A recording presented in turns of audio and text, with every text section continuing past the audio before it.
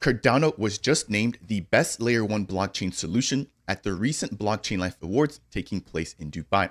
Not only is it good to see the entire network being recognized, but it's also good to see the entire Cardano community come together to vote for such an important award. As a part of today's video, I want to dive into the latest updates in the ecosystem, including some of the top dexes, stable coins, and liquidity, as well as the upcoming launch of V2 versions of some of the biggest protocols in the ecosystem.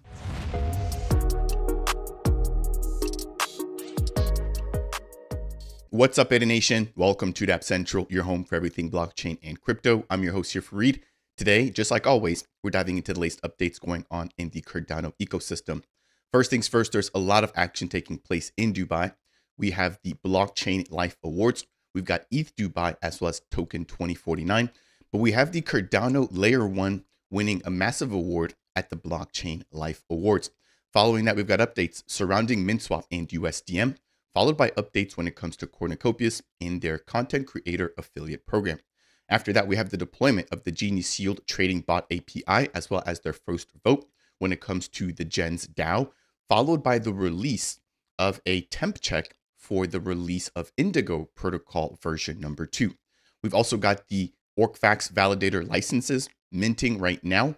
I believe there are 6 remaining to be minted, but I want to highlight how you can go ahead and join in if those 6 aren't claimed by the time you're watching this video. Now, coming to a close here, we do have Book.io with their BookCon taking place in about 48 hours from the time that I'm shooting this video. And then we've got a whole slew of features coming in from the DexHunter team. As always, if you guys do appreciate updates like these, I would appreciate you if you could smash that thumbs up. If it's your first time stopping by and you want more content like this, breaking down everything going on in Cardano, consider subscribing. And last but not least, if you have any questions or just want to share your opinion, then leave a comment down below. If you want to take it a step further, consider delegating with the official Dapp Central stake pool, which is stake pool ticker DAPP. Right now, not only will you earn your traditional ADA rewards, you also earn the Matera utility token as well as the Sarah utility token, given the fact that the pool is a partner pool for both of those ongoing ISPOs. Again, thank you all for taking the time not to watch the content, but also to support the stake pool. Moving right into the first update for today's video, I want to go ahead and break down the fact that the Cardano Layer 1 has won the Best Layer 1 award at the Blockchain Life Awards. Now, if you missed this, this was quite the ride. Initially, we had the Multiverse or eGold token outpacing Cardano in terms of votes. We saw some really sketchy things happening with the votes, with the vote tallies changing over time.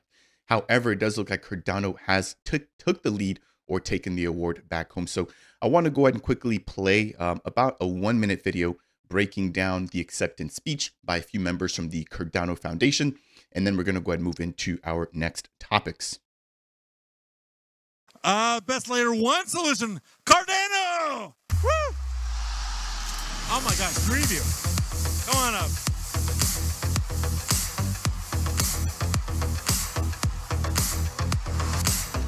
Greetings. Maybe a brief word? Yeah, thank you very much. We've always heard how exciting Dubai is as a global blockchain hub. And we are here to answer that call. We love the energy and we love the excitement and the appreciation for using public permissionless blockchains. And we're here to help any way that we can. So this is not just for us, this is for all of you. So thank you very much. Cardano Summit 2024 in October.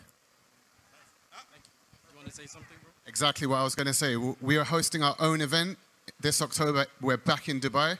So please get in touch with us. We'd love to see you at our event. Thank you so much. So pretty short and sweet there. Again, friendly reminder that the Cardano Summit is taking place in Dubai for 2024. We just saw it taking place there in 2023. In terms of the vote tally there, as you'll notice, we have Cardano up 5,400 votes, 5,000 for ton coming in number 2, and then eGold or Multiverse X with 4,085 votes. Thank you for everybody, right, for taking the time to sign up and to actually vote. And for all the other content creators out there to really spread the word and to really get Cardano to the forefront. So really good to see us redeeming ourselves there. I know there was a lot of lost confidence following the actual vote in the disappearing of the vote tallies about 3 days before the voting ended. A lot of people were really confused. And for a moment, we saw Ton being listed above Cardano. So looks like the Cardano community has pulled together and rightfully so, right? Deserving of the best L1 layer solution. Again, we've got pictures of the team here and the tally count, but that will do it there for updates surrounding that first bit of news. Next, we've got some news surrounding Minswap and their recent blockchain or on-chain governance vote surrounding adding USDM and providing liquidity directly towards the USDM/ADA liquidity pool. So as it stands right now, we have 97% of the votes in favor of creating and adding more liquidity for USDM. The quorum was exceeded by 2.6 the amount of min tokens that needed to be used for the actual vote. And this will be bringing, if I'm not mistaken, $40,000 worth of USDM and an equivalent amount of ADA into the Minswap protocol. So right now, I believe they've already added 10K USDM, which has been minted and paired with $21,000 worth of ADA. And we're going to see the remainder of that being deployed over the course of the next couple of days, if not weeks. Moving over, we have an update from C3 or Charlie 3, with the USDM reserves currently sitting at just shy of $250,000, so $240,000 USD.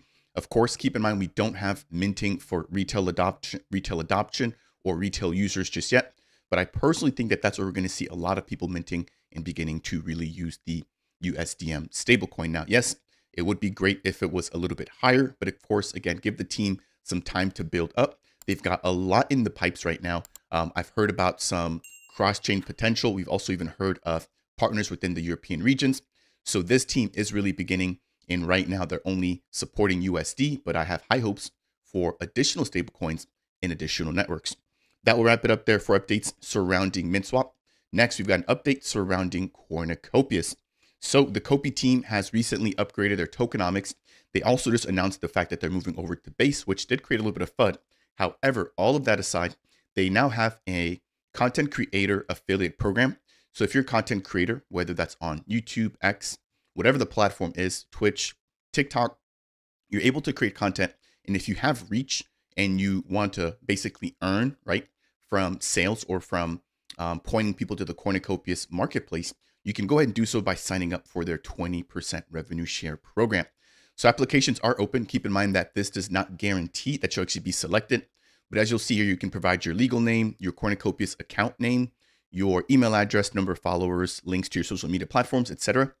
And essentially what's going to happen is as people use the Cornucopias marketplace and mint or purchase assets, you'll receive a 20% kickback or 20% of the revenue that you've generated or brought over into the Cornucopias marketplace. Next, we've got a brief update surrounding the Genius Yield protocol. So they've just deployed their trading bot API. If you're not familiar with this, this allows for you to programmatically, without a user interface, the ability to interact with the Genius Yield DEX. And this is huge for anybody who's more tech savvy or more developer related, because again, you don't have to go through the traditional web user interface. So it states here that this supports TypeScript, Java, C#, Python, Rust, and more. And in terms of the abilities or features that it provides, again, you can seamlessly place an order and manage it with precision. You can analyze market trends, and you can also build your own personalized trading bot. So this team has gone ahead and really made this a one-stop shop platform. They have their market maker bots, they've got their trading bots, and they've also got their smart order routers, which are all open source and available to the public to run. So this team really backing up the decentralization ethos here, or the decentralization mantra that Cardano is known for, and really putting a lot of these tools back into the community's hands. Now, in addition, we have another piece here coming out from Genius Yield. This is directly related to their Genius Yield DAO, or Decentralized Autonomous Organization, which is hosted on the Clarity protocol. Now, what they did is about a month ago, they had opened up the very first DAO, or the very first vote, for proposals to be submitted for potential inclusion for funding round number 12. Again, keep in mind that that'll be kicking off on the 26th of April of this month. And with that, they've now gone ahead and provided a short list of proposals made by the community that they do want to go ahead and propose for funding round number 12. In a nutshell, this includes adding liquidity or bootstrapping the Genius Yield DEX. They also have a proposal to add support for USDM/Cardano native token trading pairs. There's also a proposal for tutorials for market maker bots in that open source framework, as well as strategies related to the Genius Yield DEX. They've also got an options trading platform, and that particular proposal was submitted back in funding round number 11, However, it didn't pass, but it looks like the community does want to take a second shot at bringing that back up for funding round number 12. They've also got another proposal here for bulk swapping of dust tokens. So imagine you've got a wallet with very small amounts of tokens, being able to swap that over or consolidate that over into ADA or larger amounts of another Cardano native asset. Now, if you are a GENS token holder and you want to go ahead and vote for the ongoing proposal, you can head over to clarity.vote. You can select the Genius Yield DAO.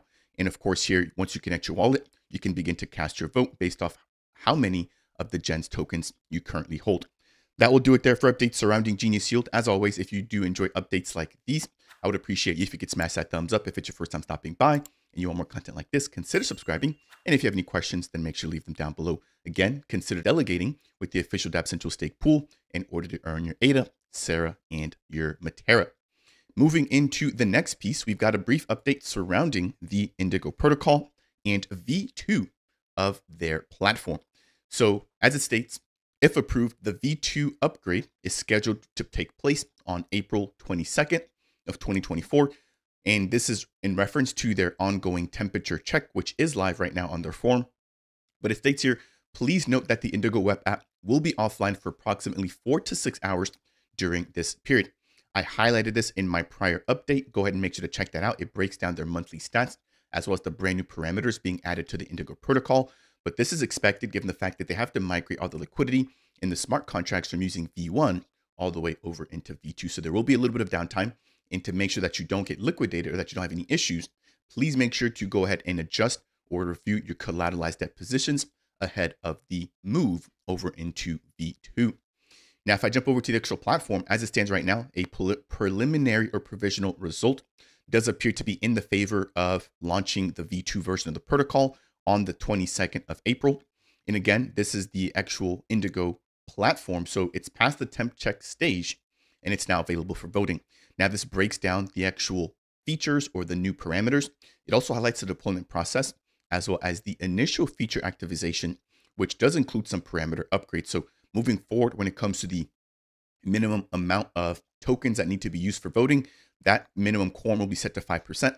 There's also going to be a 450K Indy maximum treasury spend limit with a 100K ADA maximum treasury spend limit and no spend limit on any other treasury assets. So again, jump in here, check out all of the updates, all the news, and they've also gone ahead and provided the audit executive summary breaking down their V2 audit findings, which was conducted by MLab. So it's pretty straightforward. It is a summary, so it doesn't break down all the specific issues, but it does give you a pretty big overview of what to expect and what the team has faced and made updates for. Next, we've got updates surrounding the Orcfax protocol. So Orcfax is a Oracle provider here on Cardano. So their job is to bring data that's off-chain securely on-chain and archive that for protocols to use. And as it stands right now, we have the launch of their incentivized testnet, and we also have the release and the official mint beginning for their Orcfax Validator licenses. So this allows for you to run a node where you basically are now a part of the Orcfax Validator network.